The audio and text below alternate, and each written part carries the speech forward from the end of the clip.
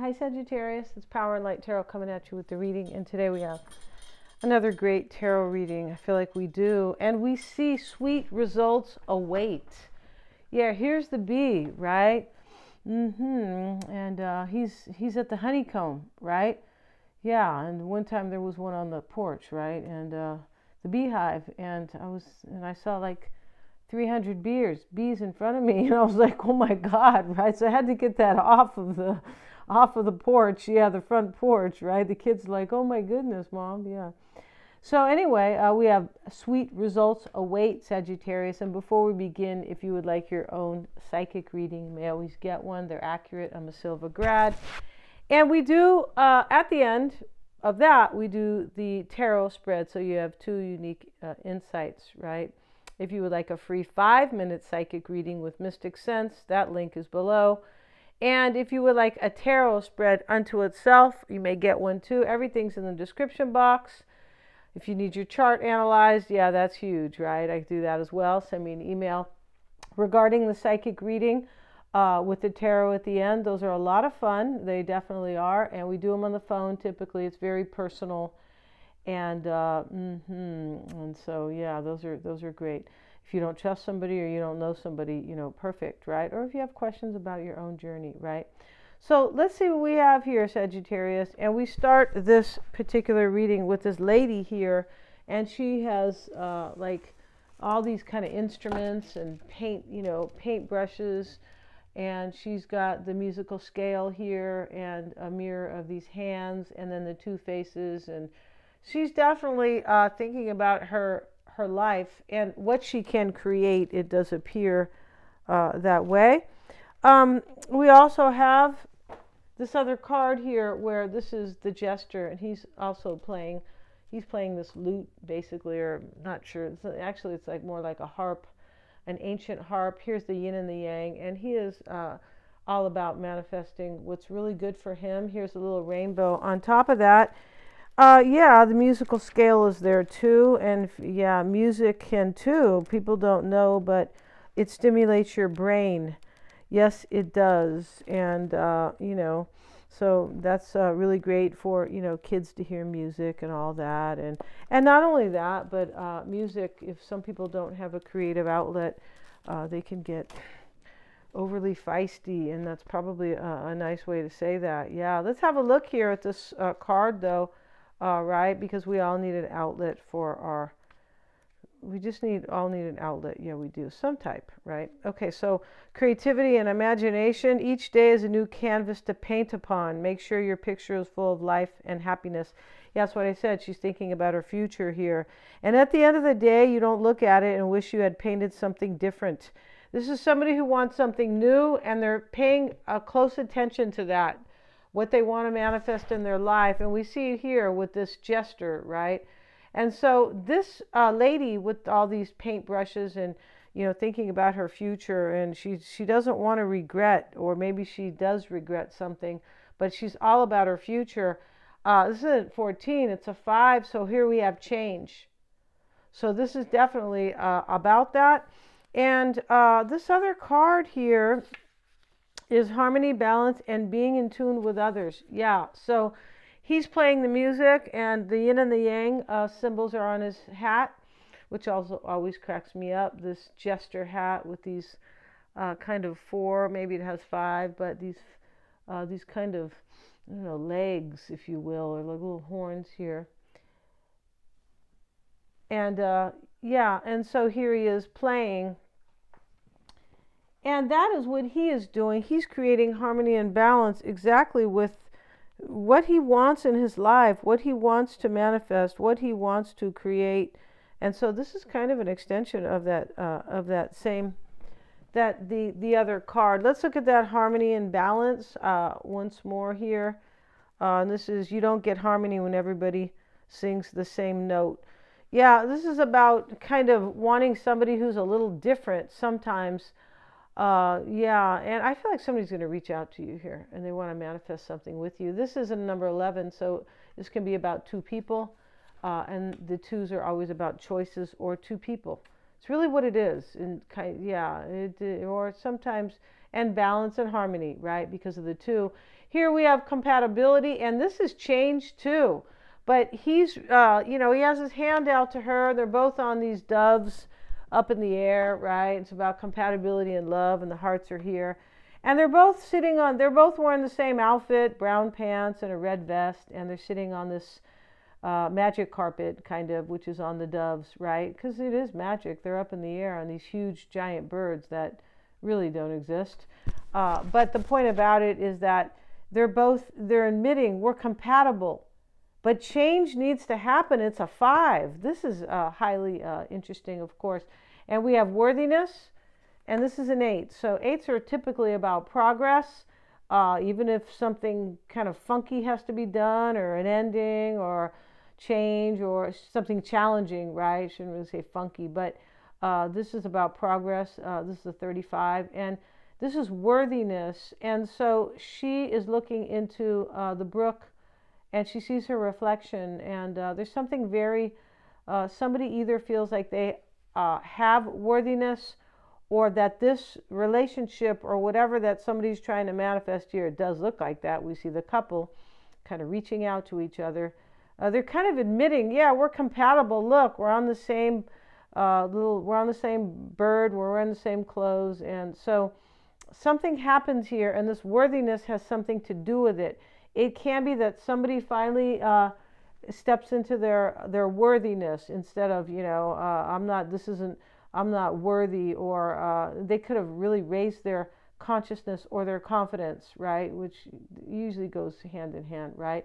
We have resolving conflict. This is another 8. So this is progress after resolving some type of conflict. So she's sending the white light to him, which is healing, and he's sitting on the floor, and you can tell he had a broken heart because his heart's here, and he's sad, he's looking down, and she's happy, and she's trying to help him heal. She's sending love, empathy, compassion, and understanding. And all this love, and understanding is to manifest a new future, because somebody feels like you are compatible with them, Sagittarius. Yeah. And they're trying to convince you to wear their same clothes. Well, I don't want to wear the same clothes as my partner. Not really. I mean, it depends. If we're maybe going somewhere, we both have the same, maybe some social cause. All right, you wear that, I'll wear this too. You're right. Maybe like that, kind of. But, but I definitely don't want to look like, no, I don't. Because, anyway, and then we have sweet results await. So here is interesting, here on the B is the dice. So in order to have these sweet results, somebody has to roll the dice and take a chance. Yeah, they do. Or they've been sitting at the casino for too long, Sagittarius, right? And no, I don't think that has anything to do with this. I mean, it could, but Anyway, that is about the sweet results await, is definitely about just taking a chance. It's a number 7 too. Taking a chance. Somebody wants to return to you and resolve some conflict. They could have either broken your heart or you broke theirs, right? Because this is what we're trying to make up here, but she's helping him with love and empathy. Somebody really raised their consciousness here, because love and empathy only comes from a higher consciousness. No, it doesn't come from a lower one. No, it doesn't. Self-compassion comes from a higher consciousness. Compassion for others, right? Yeah, you can't be really empathic, not genuinely empathic, if you are in a really lower state, because that's usually negativity, right? At least, or unworthiness. But here we have worthiness. There's a huge change here. Let's see what we have, Sagittarius. The 4 of Cups is reversed, and this is a missed opportunity. We'll move the camera down. And we have the 6 of Pentacles and the Ace of Pentacles.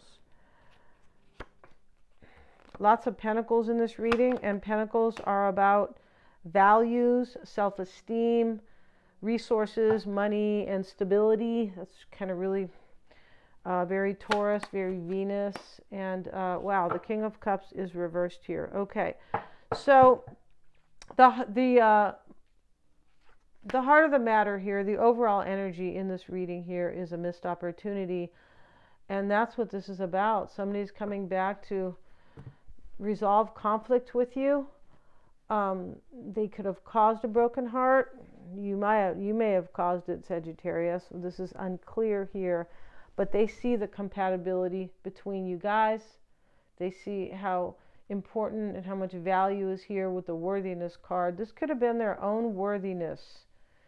Yeah, and you know, sometimes we choose the wrong people when we don't feel worthy, or we might self-sabotage, we might break hearts. I mean, it's just this, you know, unworthiness, because this is implying that somebody has worthiness now, or this relationship is, you know, but I feel like this is about one person here who just feels better about themselves or something like that. And, you know, with that, once we do that, we can create change. And we have many cards of change. And the sweet bees right here, sweet results await. This is about contemplation here, because somebody has really contemplated here, of course, right? This is major. They're not just going to show up and go, hey, you're so great, Sagittarius, right? Yeah, let's make up, bam, right? No, this is huge. And yeah, it's very deep. It sure is. And so we see a missed opportunity, the Four of Cups reversed. Most likely here, that's what that was. And it can also be that somebody rejected you, because this is a card of rejection or boredom, unhappiness. He doesn't want it. He's not even paying attention. So this can be somebody who steps out of something that is boring to them, or they have rejected, because it can be like a past tense of that, right? There could have been a rejection. Somebody might have done this to you. And here's the Eight of Pentacles, or it's a missed opportunity, right? And the Eight of Pentacles is progress. And here is the most beautiful form of it, because he's devoted to his job. This is craftsmanship. I want to do a great job here. And the eights are really about change because of progress, not like a five. A five can be changed because the tower flew in and, you know, kind of hit him in the butt, or, you know, banged him in the head, things like that. Challenging change, yeah. So here we see the Eight of Pentacles. There's a missed opportunity, and somebody wants to give you their all here, Sagittarius, or you're doing it. Remember that the readings can be switched. We have the Page of Pentacles, and we have 1, 2, 3, and 4 Pentacles, 5. 50% of this is, you know, is about self-esteem, or wanting something stable, and belief systems. This person believes in you. Yeah. And we see it here because we just do. Yeah, we do. So now we have the Page of Pentacles, and this is confirming what I'm saying, because this is energy of like value. Yeah, and that's what the Pentacles are, values, right? And so, and beliefs. And so they value you here, and this is helping you, and they believe that this is very valuable, and that's why we have worthiness here. This person believes in this, and we have the High Priestess with it, and they have learned that, I believe, because of their intuition. Yeah, it could have hit them in the head in a major way. I'm not sure how that came into being, but the High Priestess is here. There may be a Piscean or a Scorpio here as well in the reading, of course, especially with the King of Cups showing up in the reverse here. And so this is helping you, that this person, I believe, is trusting you as a soulmate. They're in their higher consciousness. You could have been a secret too, Sagittarius. The High Priestess is about secretive matters, right? Or things of the occult, or your psychic ability, or your intuition. And I feel like this person, somebody here, is highly intuitive. And this is how they know your value. And, you know, maybe they had to go away and kind of learn that, right? Sometimes when we are alone or without something, we learn. Yeah, we don't usually learn when everything's just happy and no, everything's going well there. There's nothing to learn. There's nothing to pay attention to except the joy. There's no wisdom really coming from that. There's joy. There can be the wisdom of, yeah, I've chosen the correct situation, that's why I'm in joy. But we really learn when things are not going right, because a little bell goes off and we go, gee, how come I don't feel good? Why aren't things going well? Well, there's a lesson which we need to learn something. Yeah. And so it's usually surrender to the divine, surrender to the fact that we are spiritual beings walking around in a physical suit, and that there's a higher order here. And once we understand, we can work with it. Yeah, we can. But until we understand that, we're just people walking around kind of as victims. Yeah, kind of like that. Or, yeah, or maybe even pawns to kind of a lower energy. Yeah, and so that's a long conversation to have. And here's the Six of Pentacles, and this is coming into play, showing up with the Five of Wands. And this is very challenging change in order for somebody to bring you this give and take. And so we see the Six of Pentacles here with the Eight. They can be seen as similar energies. He's doing his best and he's sharing with these people. This person wants to give you probably what they didn't in the past. That's how it looks here. Either that, or you're meeting somebody here who is maybe resolving their own conflict and understanding their worthiness, and now they're coming to you in this higher way. They're in their higher self now. Yeah, and so that could be it. And maybe they have been rejected here in some way, or maybe very bored in their life. But however this takes place, or however it has transpired or come to where it is today, is because of a higher consciousness. And that changes everything. It's a huge game changer here. And we see a lot of fives here, so we know there's change. We have 2 5s with the oracle spread. We have the Five of Wands here. So we have 3 5s here, basically, confirming. Yeah. And so the Ace of Pentacles sits in the past. And this is usually an opportunity for a new beginning. But I feel like somebody here realized that they had a missed opportunity with you, or they missed an opportunity with you. And this is when they kind of figured out here in the past, I want this new beginning with Sagittarius, Ace of Pentacles with the Knight of Wands. And that may be you, or that they were going to take action and have courage, right? Because the Knight of Wands is that both. And it's also about courage and taking action for sure, and passion. So we have, in the near future, we have the Page of Wands. This is a new direction. And this is what I mean about change. No, it's not a 5, but that's okay. And, here he is. He's walking a new path. And this is happening in this reading. And this is definitely more change, right? This is all part of this. And this is a new path. And, some readers will say this is a renewal. And in this reading, it does look like it is one. It's definitely a change in direction. And we have the Two of Pentacles here. And this is how you're being affected. And maybe this is you going back and forth about this. Maybe it's them. We'll get a card because, you could be affected and you might be the one doing this. And here's the Moon. So this could be confusion. You might be maybe wondering if they're going through emotional ups and downs, possibly. This man up here is, right? And she's trying to help him with her empathy. But this can, maybe they're Cancer with the Moon, possibly. And this can be, this can be many things. The Moon can be, trusting your intuition, but it is definitely your feelings and what makes you feel safe. The 4th house of family, right? And so let's get another card on that. And we have the 7 of Pentacles. So this is more kind of, I wonder what I'm going to reap here. This may be both of you. The 2 of Pentacles, I wonder, going back and forth. The 7 of Pentacles, I wonder what I'm going to reap here. Yeah, there's confusion here about what's going to happen. And you both could be, for some, Sagittarius, you both could be in this, I wonder what's going to happen here. The Moon is confusion because of the darkness at night as well. Yeah, it can be kind of, that's really what it is in this reading. Sometimes it is a cycle. I wonder if the cycle's going to end. Right? The new moon. We're coming into the new moon in Pisces. Yeah, go check out my video and I'll link it above, right in the comments at the top.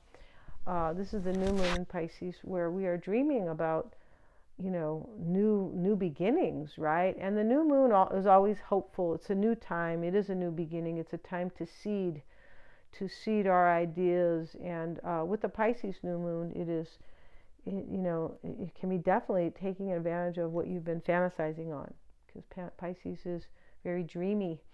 And so we have over here, and I cover the 12 signs, you guys. We have here the four here. It's about structure and foundation, and we start the reading with the Four of Cups. Somebody wants something solid, right? The Ace of Pentacles is showing that here, and this is how you affect them. And you are encouraging this person or influencing them, or you've had this huge impact on them to take control of their life.